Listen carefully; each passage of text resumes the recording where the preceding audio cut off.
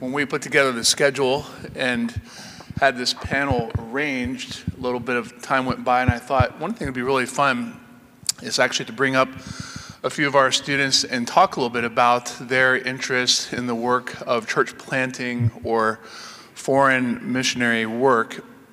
Reverend Bout, or should I say Uncle Rich, hopefully cued on the question of, are we discipling and raising up the next generation, even that tension of things that can be caught, things that can be taught, and we want to give that a little bit of attention, especially since so much what we're doing here is really focused on raising up the next generation.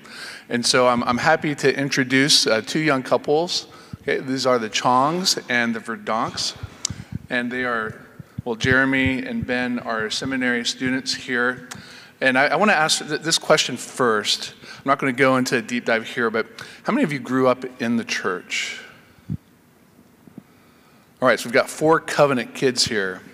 As a pastor and as a dad, that makes me pretty happy. Ladies first, Natalie. They've been warned. They knew all this was coming, so a little bit of gentility here.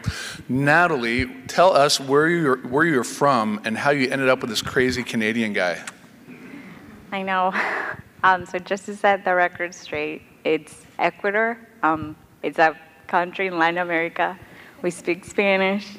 We don't like spicy food, believe it or not. It's not something we're known for. And yeah, how did we end up together? Long story short, my mom is a missionary doctor in Ecuador, and I knew English, and they needed help translating, and then there was this church that sent a group of young people, and I don't know if I made one too many jokes, or it was the whole greeting with a hug and a kiss, but then 4 years later we got married. So yeah, I think it took us 4 years to figure us out, and I think there's a lot of never would I ever that I said that the Lord really humbled me. And he showed me that his plans are better than mine, and that's how I'm really here. Well said. Jeremy, tell us about some of your evangelistic work in downtown Chicago. What do you do and why do you do it? Sure. So this is our 6th year, my friends and I, going down to the Loop area on Saturdays and engaging people on the street, in the park, on the subways with the gospel through conversations, gospel tracts, and open-air preaching. We have been able to train young people a lot from Wheaton College and also people from some Reformed churches in the area. And we have now we're entering our 2nd year of having a Bible study from that, and we're hoping that if that group can get large enough to plant an OPC church through our home church, Covenant, in Orland Park. And we do that, so I didn't say why. We view this as just a huge opportunity, a huge mission field right here in our backyard, and with tons of people. And I think that Chicago is a very special city because we have the city surrounded with very solid churches. And I think that we have a great opportunity to reach the people with the gospel. I love that language. We have the city surrounded. Is that great? And maybe just to add a line or two, I've had the privilege of going downtown and doing this with Jeremy and his friends, and I was really overwhelmed. I wasn't quite sure what to expect. We met at Wheaton, a handful of students, men and women, young men and women, and we prayed, did a Bible study, sang a little bit together, then drove downtown, and then they kind of posted up in their spots. Jeremy goes down to what is called the Bean, is that right? This giant mirror, I have no idea what it is or why it's there. It's narcissistic, postmodern reflection staring you right in the face. But people go there, and Jeremy stands there with a blowhorn, street preaching, and then a couple young men stood there on street corners. A couple young men and young ladies went down into the subway and are handing out tracts to homeless people and crazy people and people that look like you. as they're walking through on their way, and I was just really, really encouraged. It started raining. That didn't stop them. I thought I was bold. Jeremy's nuts. And it was a really fantastically edifying time. I'm going to come back to that, but I want to ask Ben over there a question. Ben, what did you and Natalie do this summer in Mexico with Uncle Rich, and what impact, if any, has that had on your thinking about foreign missions now? Yeah, so we went down with Uncle Rich to Mexico on what was called the Center for Cross-Cultural Missions Training. So it was a 4-week program, and there were about 20 of us. I think he invited us as chaperones because we were the oldest in the group. But we had a great time, so we were there. It was kind of crazy. It was really crazy. We were traveling all over. And but we had 2 weeks of teaching with 2 different pastors, just phenomenal teaching, but then also getting to experience life within the community. So Pastor Rich did a phenomenal job with help of other leaders to kind of prearrange that different folks would be living with different people from the church community, and the folks, the brothers and sisters in that church community just did a really beautiful job of putting us up, opening up their homes. And then Natalie and I had a great opportunity to go to Guadalajara for the 3rd and the 4th week. And we got to spend some time there with a couple of Presbyterian churches. Some crazy stories from hanging out with a bunch of homosexual people to hearing about just a remarkable demon-possessed lady who we believe was delivered and brought into the church, but that was a 20-year story in the making.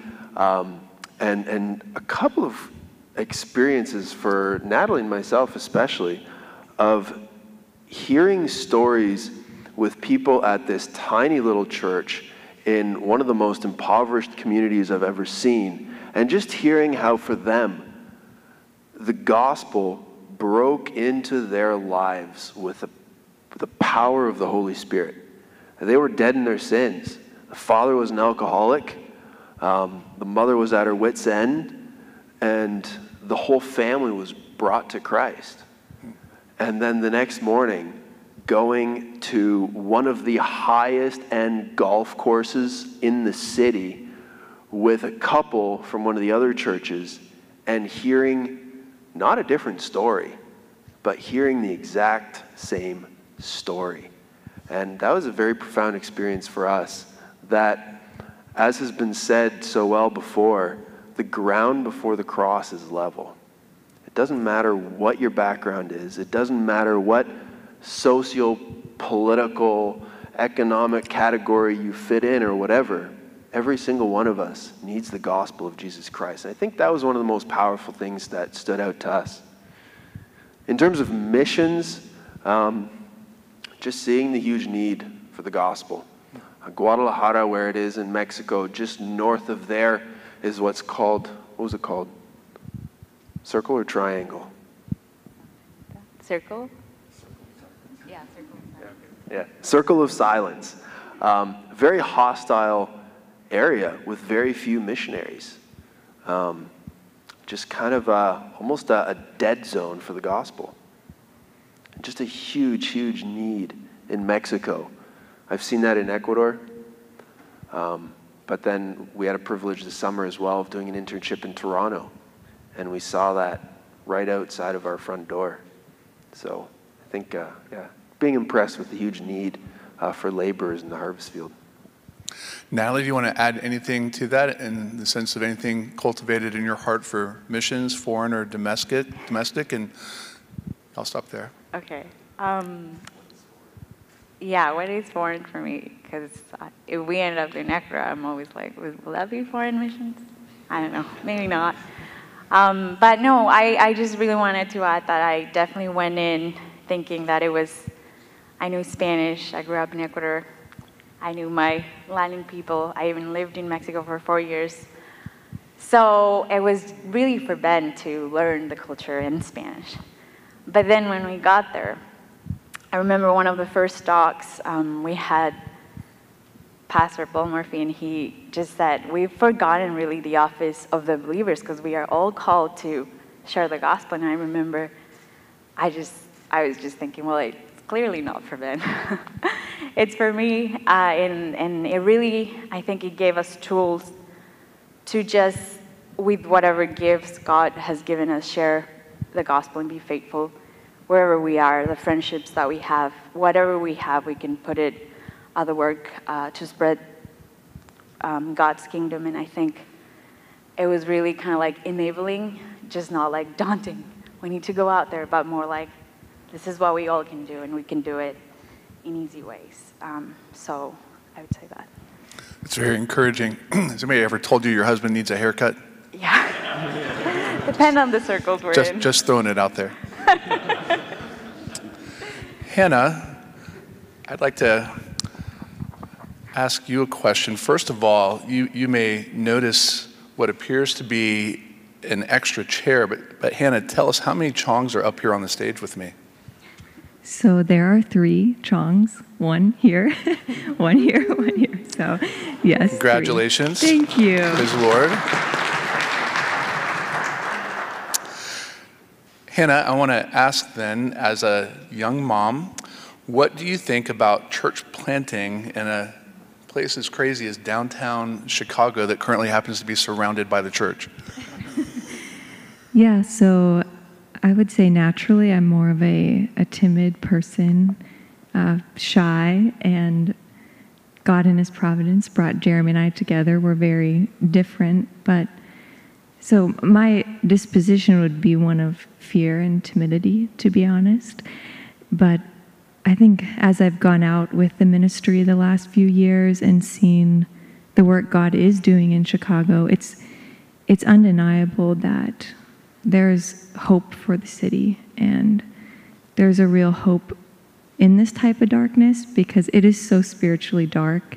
You're going down in the subways and seeing people high on drugs and all sorts of promiscuity and real evil. It is dark down there, dark everywhere, but particularly parts of Chicago, there is a spiritual darkness. And what I've seen in young people especially is they're kind of at the end of themselves. They've tried all these things, all these idols in their lives, and they're really in need of the hope of the gospel. The hope has such a possibility to pierce through that, and the light shines in the darkness, and the darkness has not overcome it. So I think we both feel like a particular burden and also a hope that God can really wake up the city and use it for His glory. But it will have to be definitely a work of the Lord, because by my own nature, I wouldn't say I have it in me, but I do trust in the Lord. Thank you. It's very edifying. I want to ask a couple of open questions so anybody can take them. So you've been sitting here now as students listening to a handful of us chronologically enhanced folk.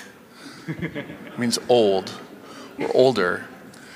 And I want to role reverse for a moment here and say, so you've got pastors here, you've got parents here, you've got professors here, you're young folks that are interested in foreign missions or church planning. What do you think we need to hear from you as a word of challenge, as a word of encouragement? What's the view from the pew to those that are attempting to lead?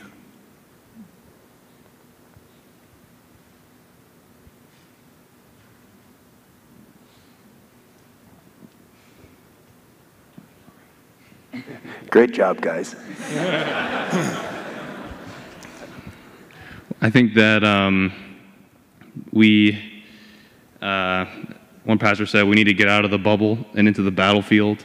And when Paul was in Caesarea, Agabus, a bunch of others were trying to get him to not go to Jerusalem because of the danger.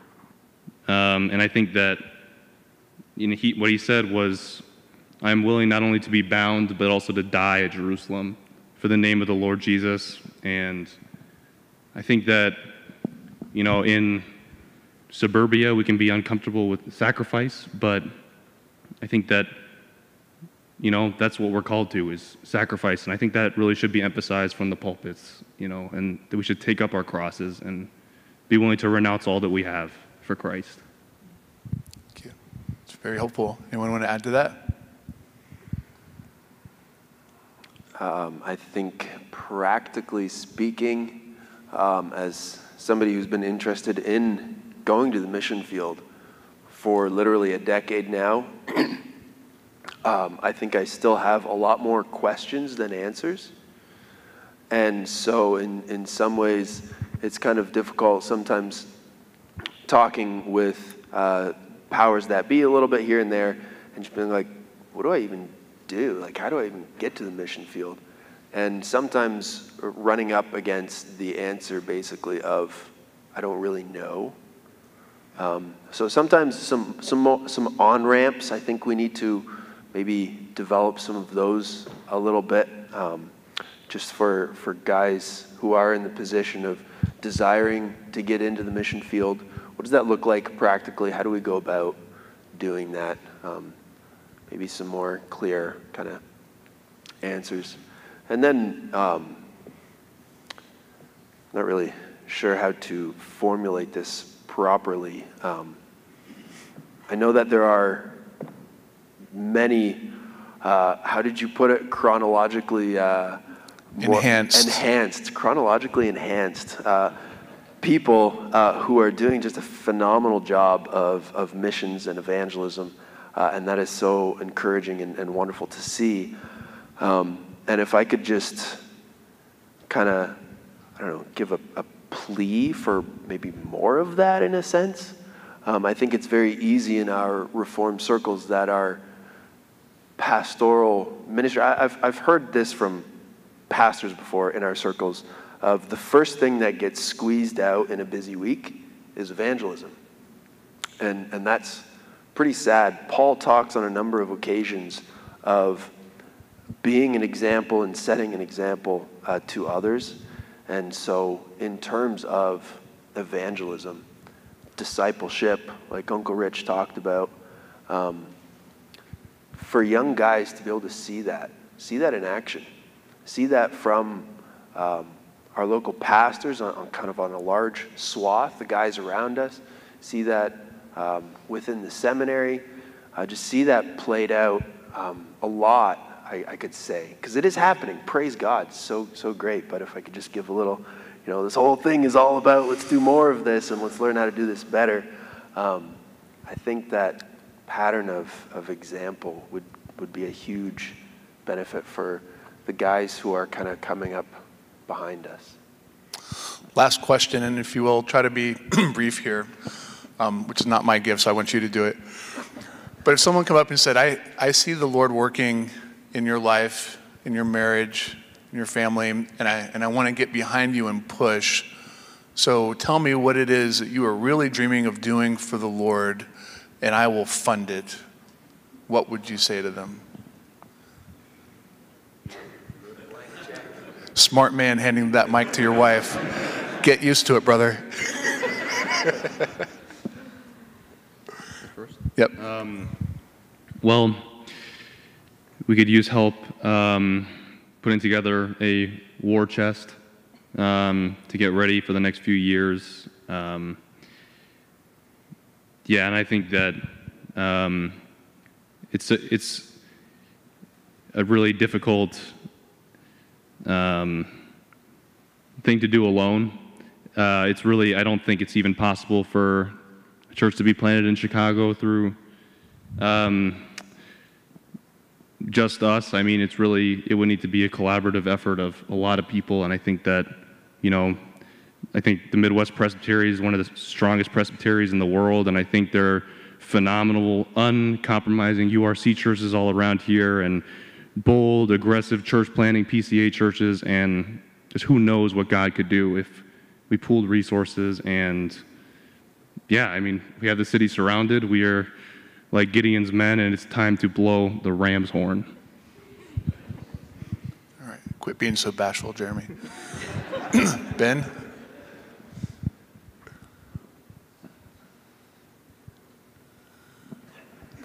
Can you repeat the question again?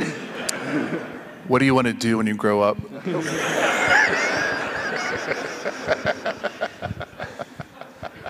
I don't really know if I can give a straight answer to that. So I already mentioned, I personally have been thinking about missions for basically a decade.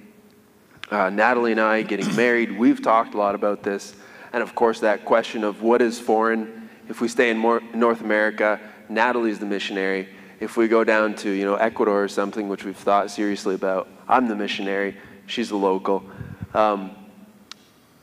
We have thought a lot about going foreign, going home from Natalie kind of thing.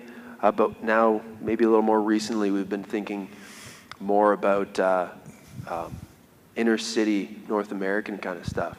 Maybe a little similar to the Chongs. We don't know where God is leading us, so actually the biggest thing is just to pray for us, for God's leading and direction. But I think one of the things on our heart maybe is to see the reverse happen of what's been happening, where so many people are leaving the city, and that instead of being around the city, we would be in the city. So maybe more than certainly financial resources, human resources. That if the Lord were to call us to go into a big city somewhere, that more people would say, "Hey, let's go join them. Let's go work with them. Let's go help them out." I think that would be one of the biggest dreams. Yeah. It's a privilege to work alongside, train, and mentor young men like these and get to know their wives and children on the way. Let me just take a moment and pray for them. Our Father in heaven, we thank you that you are a God who keeps your covenant promises, and to sit here on a stage alongside 4 covenant kids, now young men and women, even one young lady with child. We thank you, O Lord, for your mercies from generation to generation. And we also thank you that the battle belongs to the Lord. And as you say in your word, you've raised up not simply children, but arrows. Arrows that are striking into the heart of Satan and the kingdom of darkness. Arrows that desire, O Lord, to not only strike down that which Satan seeks to do, but to even rescue souls into the kingdom of God. And so I pray, Lord, for the Chong family and just ask your hand of blessing upon them. Bless the child in Hannah's womb. Bless Jeremy's desire to plant a church in inner city Chicago. Bless Verdonks and help them, O Lord, to discern your will. And as really in many ways, these 2 families represent the student body quite well. Different denominations, different desires, some clear and resolved, others still seeking your will. Lord, we just entrust these students to you. They are yours. We are simply their servants. We ask, Lord, that you would continue to nourish their hearts, grow them in holiness, give them a clear vision for your kingdom. And as we've been reminded, help us to never forget that the battle belongs to the Lord. In Jesus' name we pray. Amen. Okay, we yield the floor.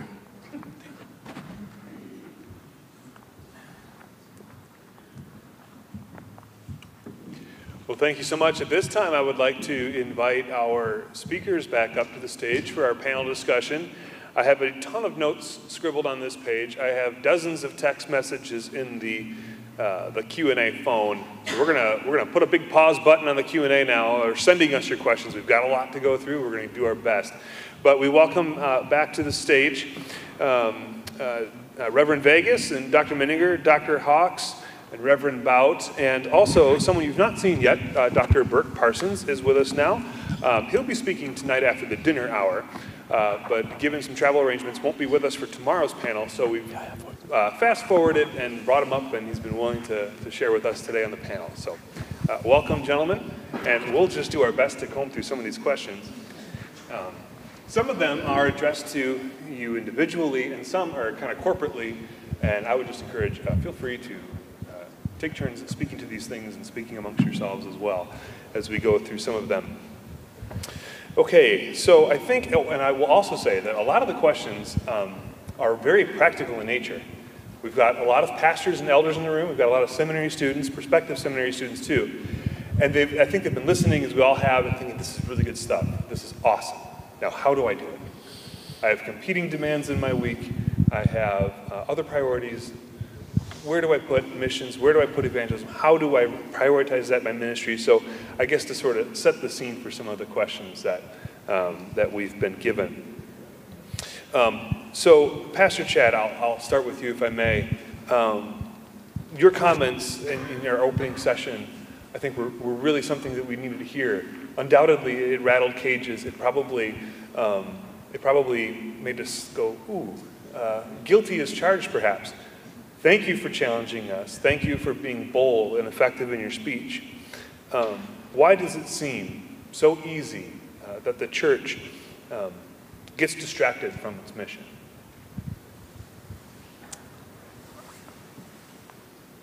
Yeah, I think there's probably a number of reasons, and I'm not sure. I'm always asked the church questions. What about the church when I'm at a conference? And I'm not sure what's happening with the church. I sometimes have a hard time getting my hands around just the church I pastor, let alone all the churches I don't even attend. So I want to be a little careful. I suspect the same things happening in my church that were happening in a lot of churches.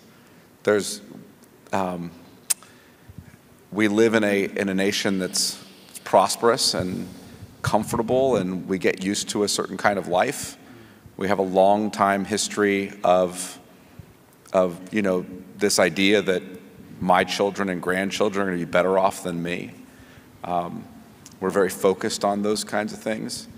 And then we're now in a situation where, at least in my state, where people are very alarmed by how rapidly things are changing, how the church seems under assault, and just trying to raise a Christian family. They're putting up laws, like if you want to, Gavin Newsom vetoed this one, I think because he wants to be president, but he vetoed this one, but it was passed unanimously that if you could lose custody of your children if you didn't affirm their gender identities. And that sort of thing it gets people's attention, and understandably. So I think there's these comforts that we sort of want to pass to our children that distract us. I think there are the kind of assaults that we're dealing with from our own state and the future that are sometimes distracting us, understandably. Who doesn't want their children to do well, and who doesn't, and who wants to live in a place where essentially you're being assaulted for raising your children in a godly way? So those kinds of external cultural pressures, if you will. But I think the fact is most of us are, we're not pursuing Christ in such a way, keeping our eyes on heaven in such a way that we keep ourselves from being continually distracted by, if you will, earthly concerns. I think that's happening to all of us. So I don't think it would matter how good the cultural situation was or how bad it was. The fact is, we so often have our eyes down here rather than on Christ who's seated in heaven. And so we lose sight of what Christ wants for his church and for his people. Yeah, I mean, I could go on about that, but I think that's the single biggest issue. Thank you very much. I did just receive a text, so this is sort of a public service announcement. Evidently, it's hard to hear us. So if we hold our microphones closer to our faces, is that better? Okay. Everyone's nodding yes. So we will do that from now on. Okay, Dr. Miniger, a question for you. How does our union with the resurrected Christ help shape a sense of call to serve him, even lay down our lives for him?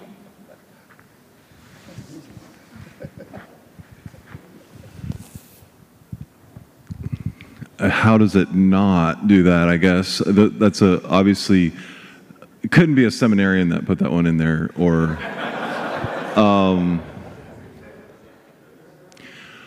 so the doctrine of union with Christ, our being bonded to, united to, having a vital connection to Jesus Christ through the Holy Spirit, right, is central to everything that Paul writes in terms of applied soteriology, what Christ means to us, how he comes to be ours, how we come to be his, and then live in him.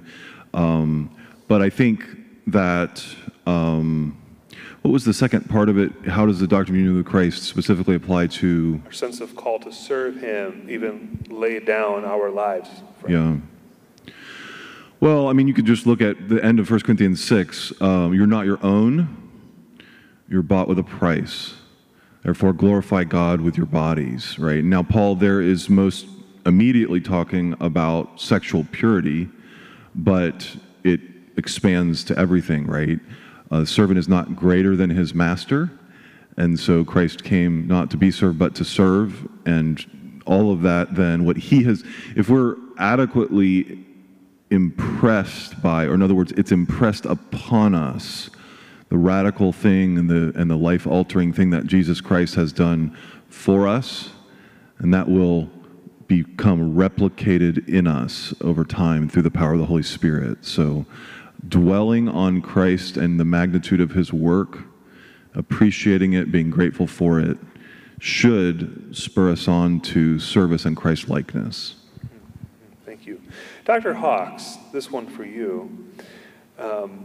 You know, we do have a number of seminary students in the crowd today and prospective students, as well as churches who might be looking at the prospect of planting other churches.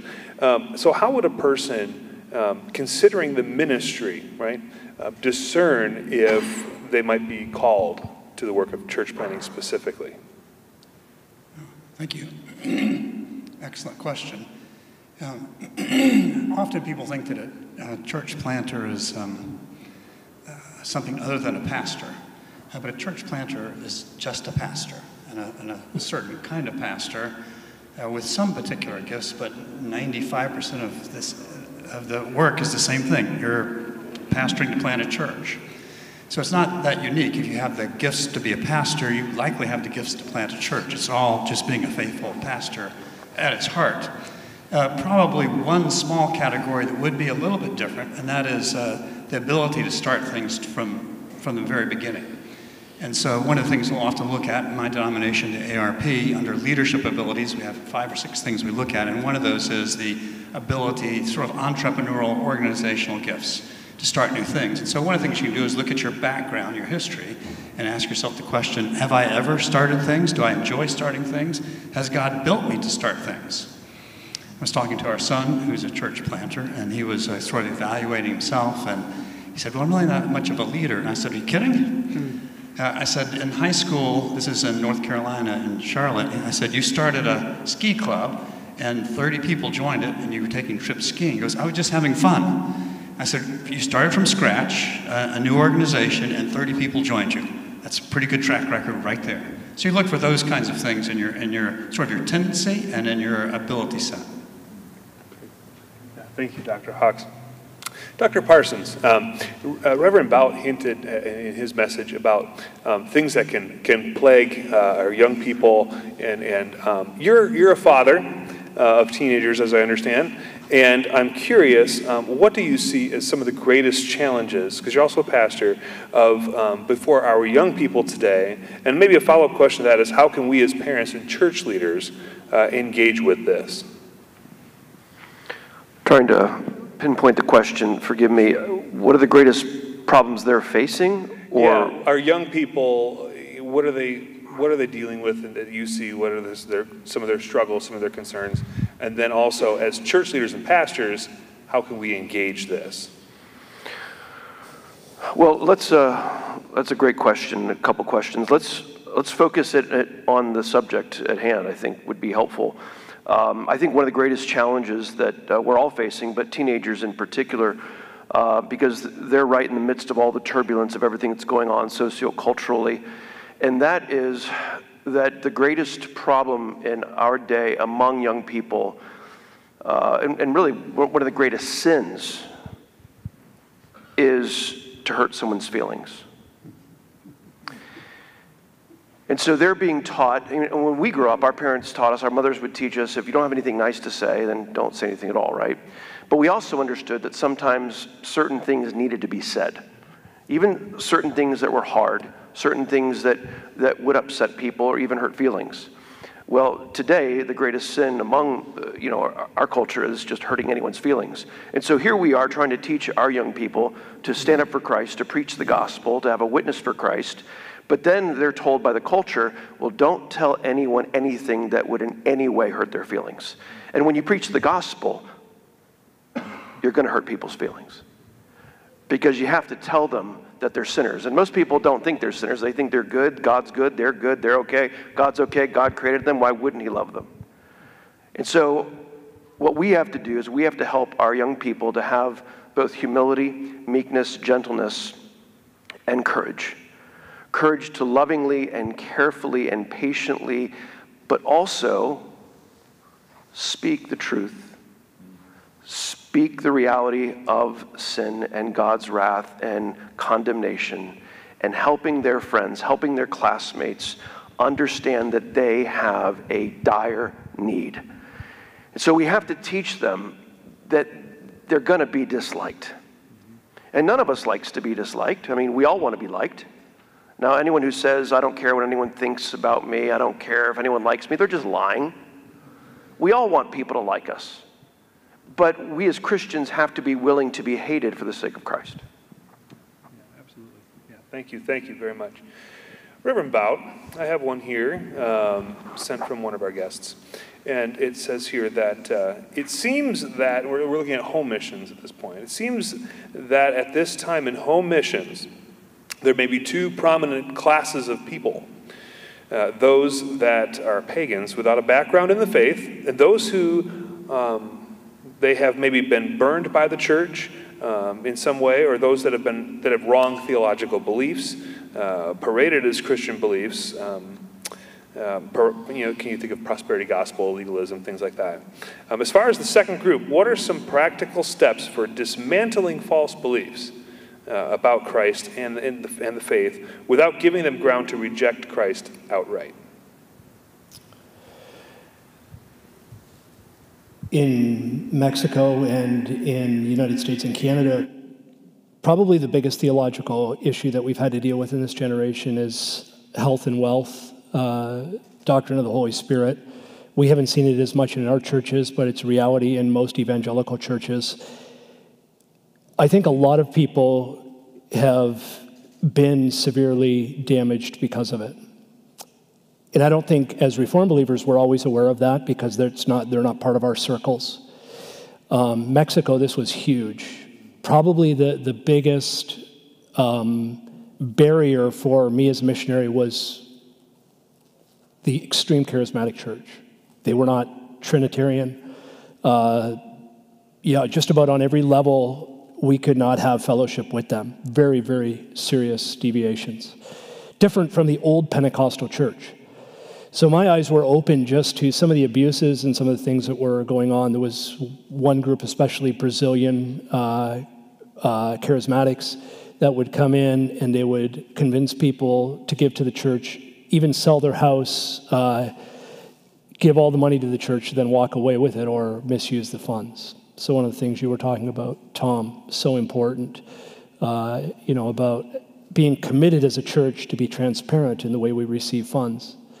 So I understand that, that damage that's been done. A lot of people are hurting, and I think we have to have a listening ear and to understand, and then to correct some of their, misconceptions of the church. And a lot of them are rightly founded. To be understanding of that, and then to give them the proper presentation of who Jesus is and what the church is, then is the next step. Excellent. Thank you, Pastor. Here's one just I'll lob up, and you guys can take a swing at it however you like. What can we do practically as normal church members? Whatever normal church members, what might qualify us as normal, but what can we do as parishioners, right? And to encourage other church members, our leaders, and ourselves to take up mission work, or at least talk about the condition of the unsaved more. They offer a comment at the end that says, I feel that in our richly blessed churches, we forget the lost so quickly. I mentioned a few things in the sermon that you can be doing. One of those things would be, and I would tell you to start at home with your own children and family worship, praying for your lost neighbors by name, or coworkers or friends, family members, reaching out to them, letting your children see you go through the bumps and bruises of trying to talk to your neighbors about Christ and how that affects the relationships. It can be difficult. It can be uncomfortable because like I live next to these people and now they're really not happy with me.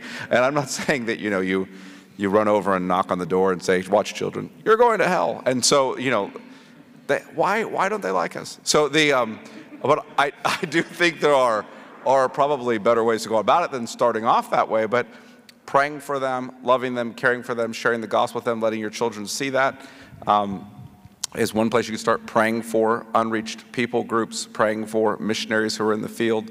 Those are things you can do in your family worship. I think you can then bring those things into the church when you have your prayer meetings, which I'm assuming you have, and begin to pray for those things there. And you can encourage your pastors. If you don't hear that happening in the preaching enough, encourage them. I don't mean come up and accuse them. I mean encourage them. Ask them to think about addressing that more. There have been things my folks have brought to the table to me and I haven't thought about addressing as regularly as I should. Hey, Pastor, you haven't addressed pornography, and it's a major problem. Oh, yeah. I mean, I got married before there was an internet, right? So I didn't even think about that dramatically. It never has been a problem for me by God's grace and a lot of providential circumstances I'm thankful for. So it just sort of slipped my mind. It's not that I haven't dealt with members who've had the problem. I just didn't think about what a predominant problem was. So people brought it to me, I probably should address that. And so I do think that when it comes to missions or more local evangelism, coming to your pastors and reminding them, encouraging them, I think can be very helpful. Yeah, thanks. Dr. Todd? I agree with everything Chad said. I would probably just add to it, volunteer. Yep. So if you're a member of the church, volunteer for missions teams, volunteer for local outreach. Sort of let your outreach heart infect the others around you by your activity. And so it's less telling the leadership what they need to do as just jumping right in and getting involved with outreach. It really can become infectious to see that. Mm-hmm. Mm-hmm. Volunteering to help disseminate information, right? So is there a point person that gathers and helps broadcast or distribute or post physically or electronically information about missionaries, information about home missionaries? Is there a point person at your church that does that? If there is, can you help them? Or can there be a committee or whatever? Ask your pastor or your session or consistory, would it be okay if I did this? Or, there's plenty of things that can be done to increase visibility of the topic of missions. Start a prayer meeting about it. Some very simple, practical things. If I could, I think this is a very important question. I think it's really kind of getting to the real root of the problem in the church. And I'll say I think in many ways it has been a long-standing problem in the church. And I think in many ways it goes way back, and it kind of begins even in the seminary. One of the reasons I'm so grateful for this seminary and this Center of Missions and Evangelism is they're creating this center and focusing the attention of its students on really what we're about. That's not very common in most seminaries. And I think the reason I say it begins in the seminary is that we look at the whole subject of missions as sort of, that's just something that some people do, rather than it being part of the fabric, part of the warp and woof of the entire curriculum. If missiology is not woven through the curriculum and the courses, if it is not at the heart of our theology, we have to understand missiology is theology. Ecclesiology is theology. And the Great Commission is not just something we talk about once in a while, and many seminaries treat it like that. And so it's only until the seminaries really begin to help their students understand the foundational importance of missiology and all that means, that pastors will begin to preach it as a part of their entire message. It won't just be something relegated to a missions conference or festival or once a year. It'll be a part of their conversation. It'll be a part of their message. It'll be a part of their preaching.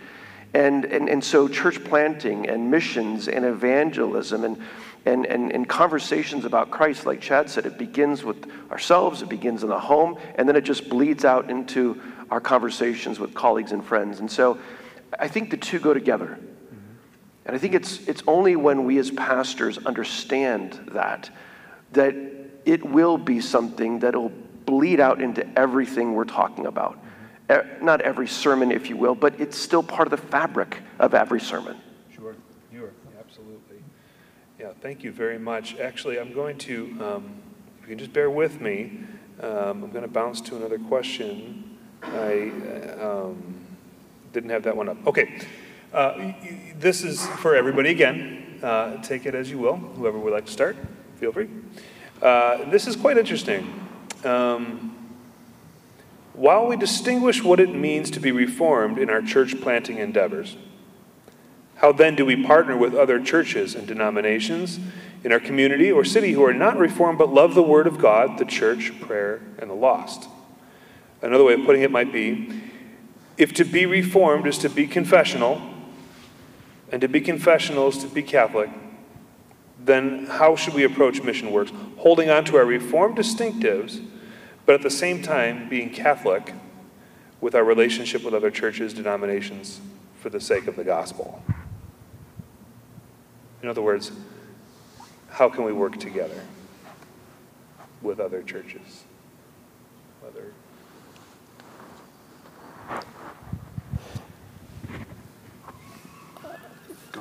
I think that this is something that we as a church oftentimes have not thought enough about.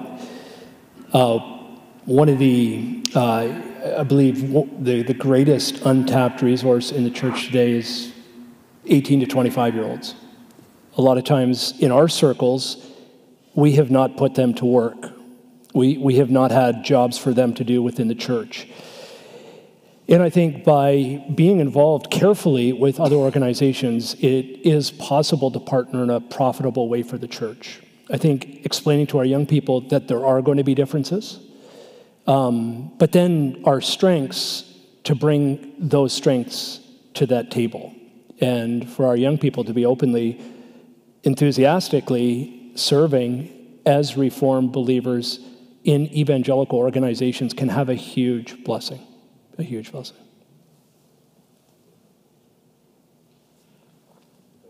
There's a lot that could be said on this question. It's a brilliantly written question because it's meant to trap us. And so it's got to be from one of the brilliant students here at the school, the way he reasons and then asks this question, well, why wouldn't we? And I think, books could be written on this, and books have been written on this very subject. And the difficulty is that, in one sense, we don't actually have to. That is to say, we don't actually have to work with other churches or denominations in order to do missions and evangelism and see the Great Commission fulfilled. I think the question is, can we and should we? And maybe that is the direct question. Can we and should we? Well, in one sense, we already do. It's sort of like that bumper sticker that we see from time to time. They may have outlawed it in Indiana and Illinois, but in Florida, it is that bumper sticker that says coexist. It's got all the different symbols and signs from the different religions. You know that one? And I always see that and say, well, we do coexist. We're all here existing as human beings, and to one degree or another, we are living together.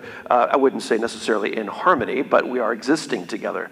So the reality of it is that I can have a great deal of respect for brothers in different denominations, so long as I know what they believe, and if they have a confessional standard, then I know what they believe. That's what's great about working with confessing Baptists or confessing Lutherans, is that we know what they believe, we know where we differ. And so if we know that there's someone who is Lutheran who is doing evangelism, we can support the work to the degree that we can. But if they're Reformed or Presbyterian, depending on what ilk and how conservative or less conservative or progressive, we're gonna want to steer them away from those churches or towards those churches. But what we have, of course, is the gospel.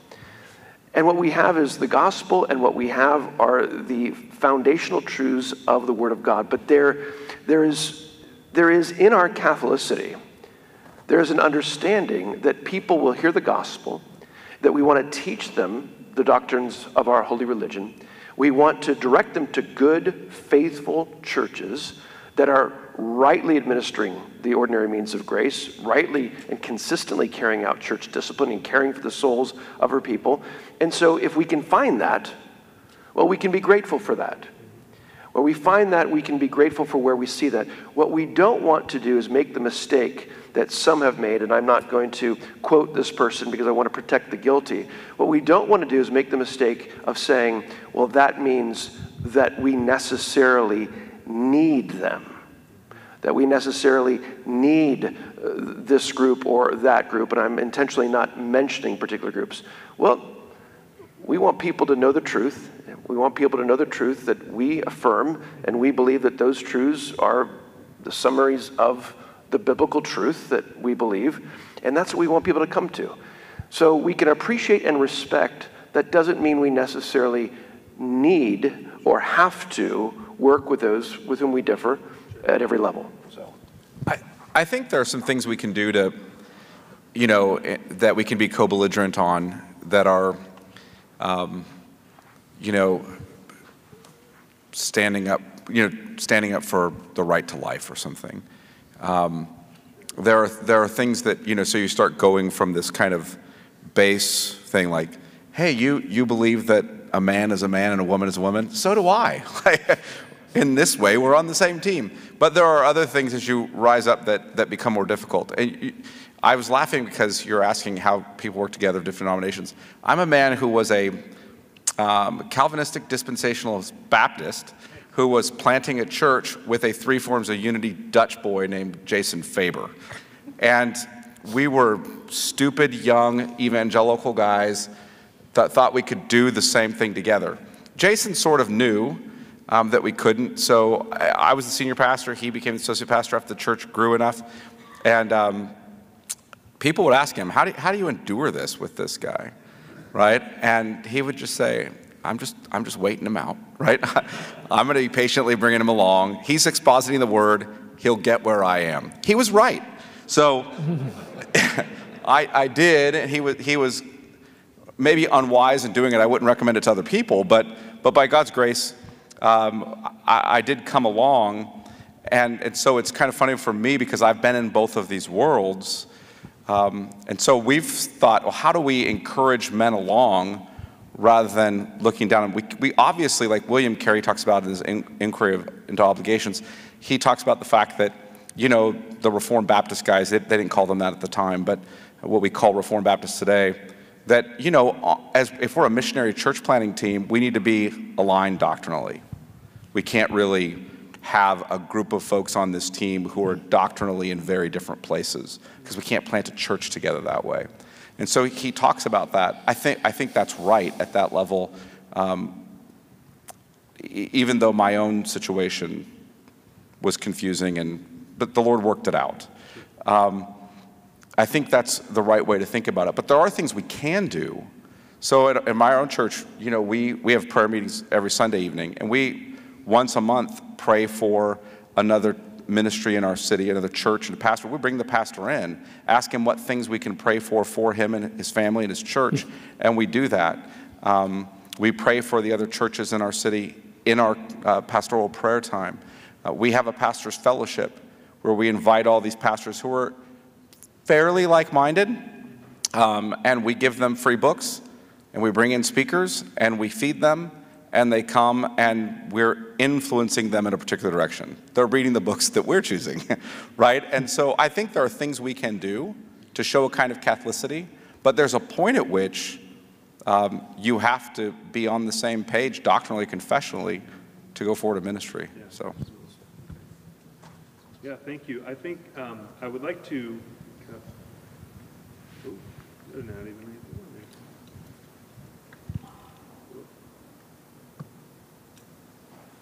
all right, we're rebooting. Are we back? Okay. Sorry about that. One last question for our panel before we break for dinner, and this sort of, again, it gets at the practical application of a lot of what we're talking about, and I really want to ask it because I think it's on the mind of a lot of pastors. So in our circles, especially in this area, in Reformed and Presbyterian congregations, it's often kind of one man shop, right? The pastor is preaching, he's teaching, he's visiting, he's doing all these different things.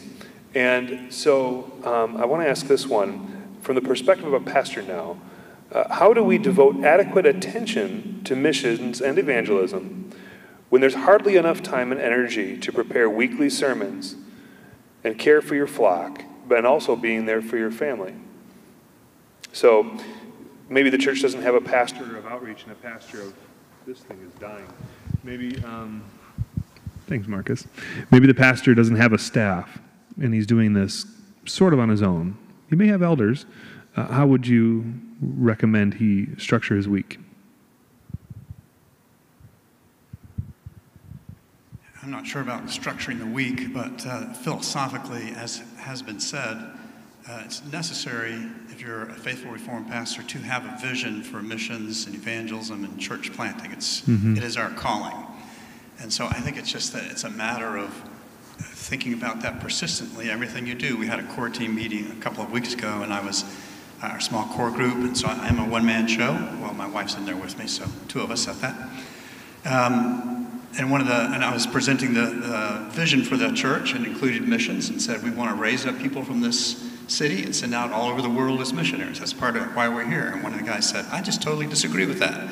We need to focus here. Our mission is here. We shouldn't think about the rest of the world.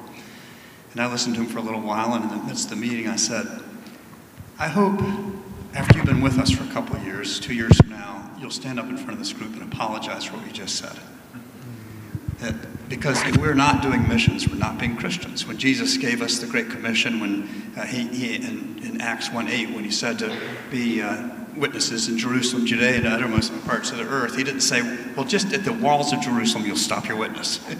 So for us to be faithful Christians here with what we're doing, we have to constantly have our eyes on the horizon and be thinking about missions in the rest of the world in order to faithfully serve here. And we can't just look at our feet or just look at the horizons. We have to keep those both in perspective and in our sight at all times. So I do think it's just a question of vision. And so it's not a question of how do I find time for it. It's a part of everything that we have to be doing. Yeah. These brothers have a lot more experience than I do, but I just want to say, I would start by saying, how can it be a part of what I'm already doing? Right? How can I get double use out of something I'm already doing as well? So how can it be part of what I'm already doing? Am I praying about it from the pulpit? Am I teaching my people to pray about missions and outreach by praying about it from the pulpit, right? Do I have a plan for that? Do I have some sort of form of organization? Do I have information that I need to do that, right? About missionaries, about church planters, about other things, about lost people connected to our church. So how can I filter that in? Am I preaching about it? Is it a portion of my sermon most times? Or in other words, it's a part of the diet. Every sermon's different, and I mean, I would be the first one to say your sermon should be textual, right? But all the texts also relate to one another. And so in the broad scope of things, I want to have, am I teaching my people to think biblically, theologically? Well, that's a whole other topic that we're not directly talking about in this, but I want to be teaching them that, right? It's another thing. Am I teaching them to think theologically? Am I teaching them to think missiologically? So where do my sermons tend to go when I teach? What about in our existing teaching opportunities, right? Sunday school, whatever's happening, where is the focus there as at least a portion of what I'm doing? And I also just want to say this, and I would like to, I was just thinking about this already before the question was asked. I would really like it if our churches would challenge themselves about the one minister model. Discipleship is more time intensive than it used to be, because it used to be that habit and custom would bring people to church, and the monolithic nature of the culture would impress upon them how to live. And now you look at young parents, they don't know what to do. I don't always know why, but I mean, because even if they're coming from good families, whatever, but they seem to be lost. There's not a template that is clear to them about how to parent, culturally speaking. So they have to be taught in a much more time-intensive way than often used to be the case. And the kids themselves are not growing up in a context culturally in which there's a clear cookie-cutter thing that you do, right? Which it has its limitations, but it has its benefits in terms of some basic disciplines in life, character issues, right? So discipleship is more intensive than it used to be. And the one-man show is less adequate than it used to be.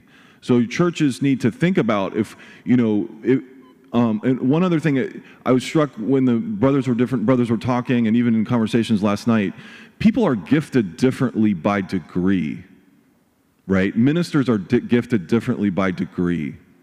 I'm a professor for a reason, right? Because I'm at one point on the spectrum. Now, I'm obligated to be outreaching in my heart and in my teaching, and to teach my students to be outreaching. And I also have an outreach component in my own life, in my neighborhood, and teaching my children to do that. There's all kinds of, but by degree, I'm not a church planter as much, not as well suited to that, right? Do you have a vision for the differences, how different ministers are gifted, and that's why we need teams of ministers, right? How can we do that? Our pastors can't counsel all of the needs these days. So maybe we should have regional counselors in our presbyteries. We have regional home missionary in the OPC's Presbytery of the Midwest, right? And which is great. That's another thing. But we need to push ourselves to be thinking about the time-intensive, human resources-intensive nature of this work, and not just be content with, we have a pastor, and boy, having another pastor would be really expensive, right? There's just so many needs.